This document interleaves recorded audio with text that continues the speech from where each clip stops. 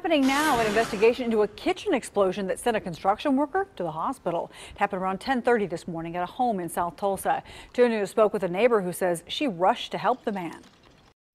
There was a man laying on the ground in the backyard. I assume he had been painting, and I don't know if fumes caused an electrical fire again. There was an explosion, and he jumped out of the house.